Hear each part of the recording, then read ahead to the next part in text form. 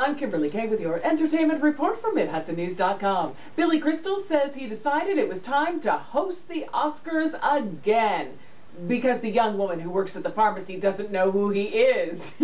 He did make an appearance at the last Oscars and got a standing ovation, but he hasn't hosted since 2004. Next February will be his 9th time as host. Crystal is replacing Eddie Murphy, who decided not to host after producer Brett Ratner resigned. In the past, Crystal has gotten rave reviews. He's famous for opening the Oscar show by putting himself in the scenes from the movies that are up for awards. After his Oscar appearance earlier this year, Crystal told the AP he thinks, quote, "The show needs to change." He said there are too many awards and it has to sort of freshen itself up. That's when he basically invited the Academy to invite him back as host, because he said, if I can be a part of that, it would be great. Wow. Well, next time Ashton Kutcher tweets his management team, we'll read it before it gets sent, putting a layer between him and his 8.2 million Twitter followers. He's handing over his Twitter account to his personal management because he tweeted several uninformed messages about Joe Paterno's exit from Penn State on Wednesday night. That's when Kutcher defended Paterno on Twitter, thinking he was pushed out because of his age.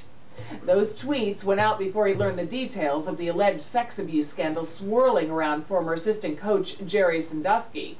Kutcher then took them back and apologized on Twitter. He followed with a blog post saying he would have his management team handle his feed as, quote, a secondary editorial measure to ensure the quality of its content.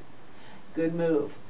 Well, here we go again. An actor making his Broadway debut as Peter Parker during matinees of Spider-Man Turn Off the Dark has been injured during a performance, but he is expected to return to the show and fly again. Matthew James Thomas was rushed to a hospital after being hurt off stage during Act 2 on Wednesday afternoon. A spokesman for the show says Thomas will be back for his next scheduled performance. The main Peter Parker, Reeve Carney, has the role during the week's 6 other shows. He was at the theater when Thomas got hurt, so he just suited up and finished the performance.